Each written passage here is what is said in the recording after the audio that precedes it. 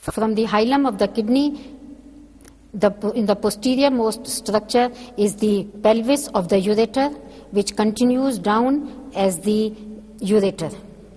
Ureter actually starts at the lower pole of the kidney. It crosses the psoas major muscle, then it crosses the brim of the pelvis, the bifurcation of the common iliac artery into external and internal, and then it enters the pelvis.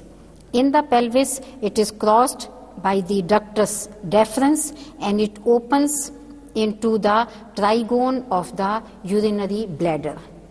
Normally, the ureter is constricted at the pelviureteric junction, at the brim of the pelvis, and where it enters into the trigone of the bladder. And these are the places where ureteric stones are most likely to get lodged.